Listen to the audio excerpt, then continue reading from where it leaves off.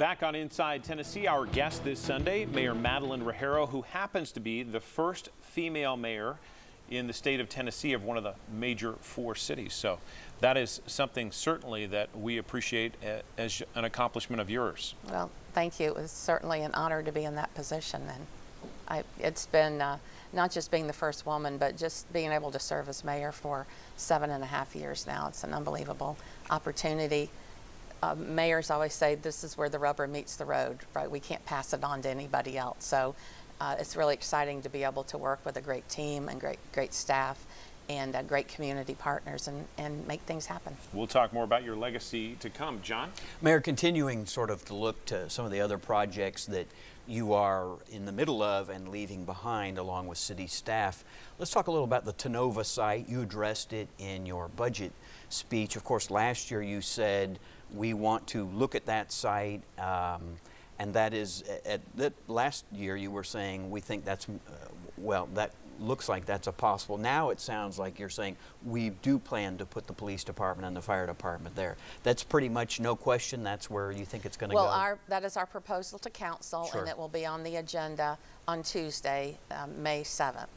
And so we're asking council to approve the agreements that would transfer the property from Tenova to the city and to start moving forward on the renovation and new construction. It will be the police department, fire department, city court, and the city pension office. In your judgment, is I think I've heard the number 40 million for working on that site as what's needed.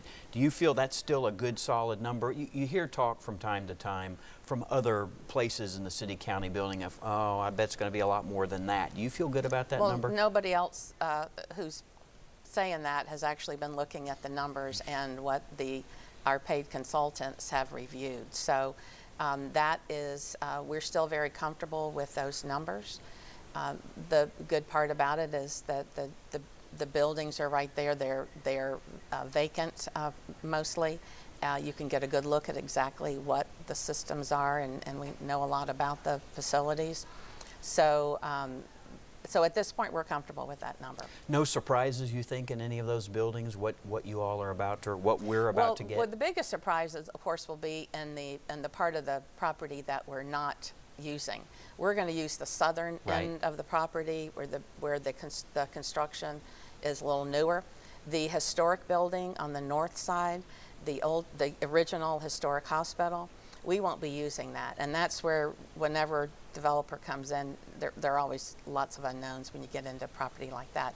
But part of our budget, so last year we allocated the $40 million for the facility. And this year we in the budget is another $6.5 million that I'm asking council to approve that would allow us to secure the north end of the site. Some structures will be demolished that we're told by everyone are really obsolete. The historic building will secure it, and so we'll basically clean up the site. And KCDC is working on a redevelopment plan for us. They are our redevelopment authority, in addition to being a housing authority. This may be premature, which is fine, but have you heard anybody, has anybody sort of said, gee, we kind of like that, that could be really interesting for us someday?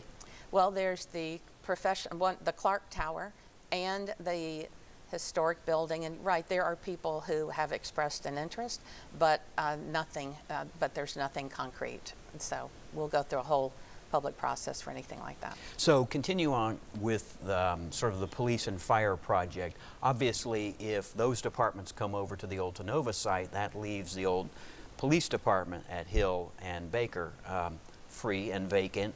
And last year, you announced that potentially Jim Clayton and the Family Foundation would be building a museum there.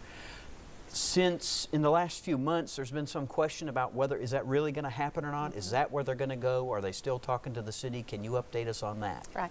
We are still hopeful that Mr. Clayton will decide to build the museum there. We think it's a wonderful location right next to the parking. A lot of parking is right there. Good location. It's an excellent location, great access. We think it's a perfect site. He is doing his due diligence. Obviously, there are a lot of landowners who would like a museum on their property. So he is doing his due diligence to review others. I was happy to see him at my budget speech on Friday, and we are very hopeful that he will move along, continue to work with us and actually build the museum there. They released a statement to us this week saying it's going to be in the city of Knoxville, wherever it is. And he's being approached, as you alluded, to potential other sites. The thing is, you can't just plop a $100 million museum down anywhere, right? You have to have access, good site, location, visibility. Any other places that come to your mind if that's not where it ends up? No. I'm not going to make any suggestions.